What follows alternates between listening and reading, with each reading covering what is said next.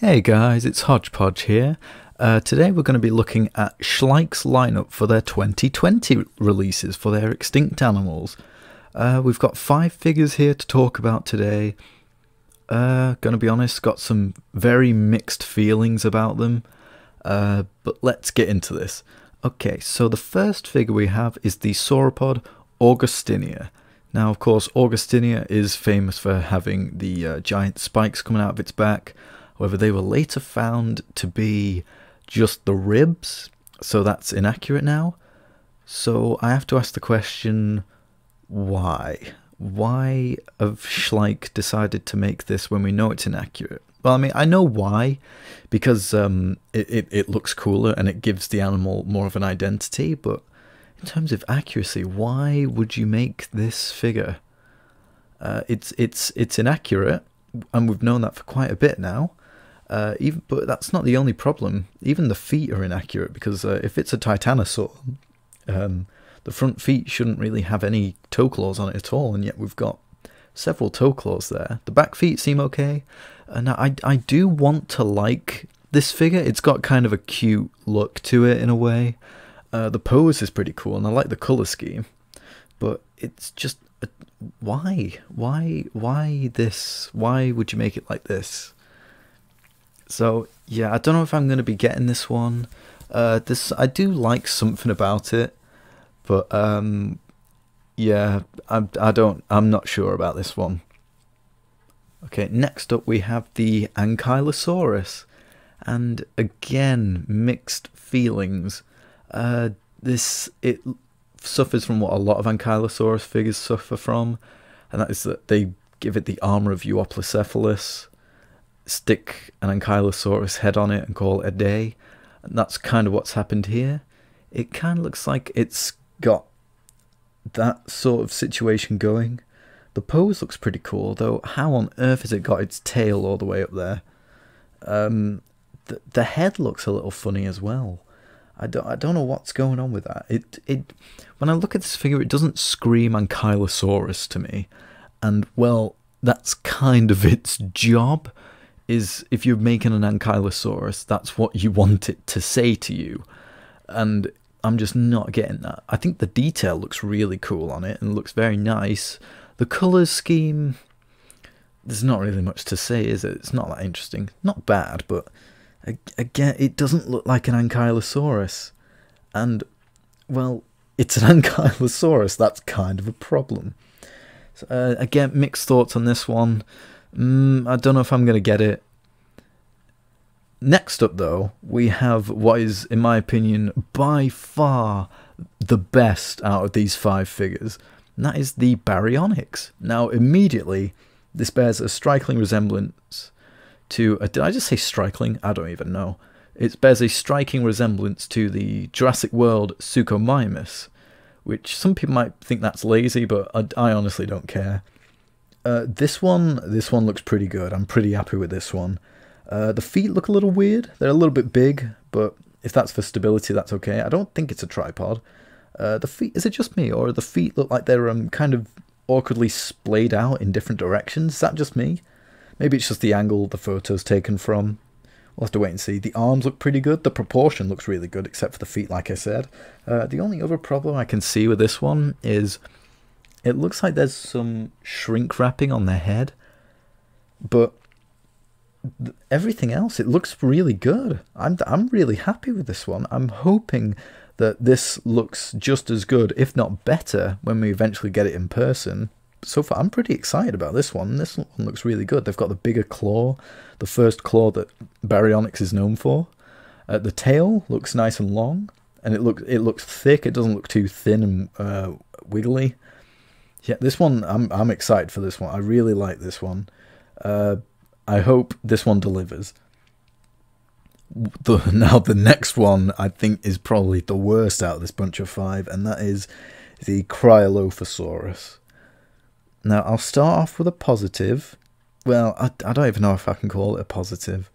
I will applaud Schleich for going for such a bold colour scheme. Like, bright sky blue and purple, and I do like how they made the crest red, but oh boy, there's a lot going on here. I think my least favorite part is just the overall pose. It looks so bland and awkward, and like it doesn't look natural at all. It looks really uncomfortable. Like the feet look a bit big. The tail looks like it's just standing out. It doesn't look natural. The head looks really, really weird. This could just be the angle. And is it just me, or does the head look really big? It looks really big and chunky, but weirdly short. But I can't tell. But even if we get it from a different angle, I feel like it's not going to look much different. Maybe it will. But I think the worst part are the arms. They look like they can't tell if they want to be pronated or not. So they've gone for this weird in-between. And they're being held out in such a weird way. It doesn't look relaxed at all. The pose just looks so off.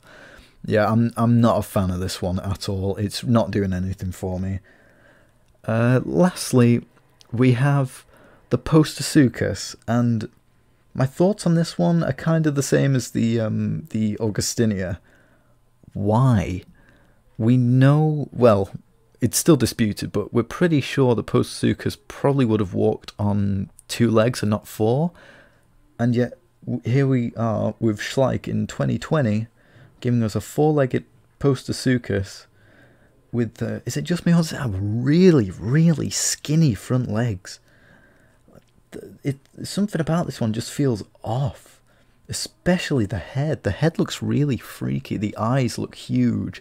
Now, granted, Postosuchus has quite an odd skull, but not to this degree. It looks really weird, and the colours, they're not bad, but they're not doing much for me either. Like the overall brown colour's okay. The green, like the olive or khaki green, going along the top, not doing much for me. And then the osteoderms have been weirdly highlighted in white. I don't know why. The back legs look alright, and the tail looks pretty good. It's mainly just the front end. I don't know. It pales.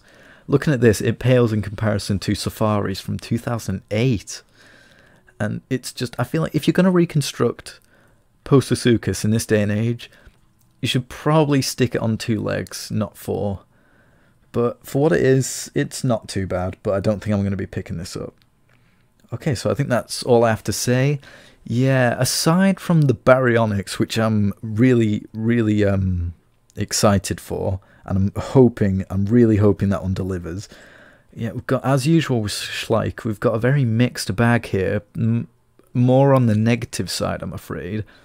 I think the detail on the Ankylosaurus and the Postosuchus looks pretty good, but the accuracy here is not that great. The Augustinia is just, it feels confused, and the Cryolophosaurus is also looking all over the place. Yeah, so I don't think I'm going to be picking up any of these except for the baryonyx. So the baryonyx definitely gets a thumbs up from me. The rest of them, middle, if not a thumbs down, I think, which is kind of a shame. Now, last year, Schleich released 5 figures, or they announced 5 figures initially, and then later on in the year they announced 4 more. And in that later 4, like that second wave, if you want to call it that, we did get 2 of the best Schleich figures ever, which are the Dracorex and Diabloceratops.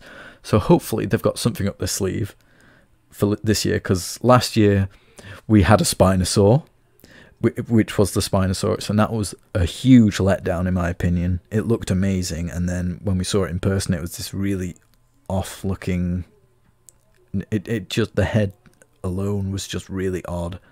So hopefully that doesn't happen this year with this Spinosaur and the baryonyx, because I've got a good feeling about this one. So come on, Schleich, don't let me down. Yeah, I think that's all I have to say on these. Thank you guys for watching.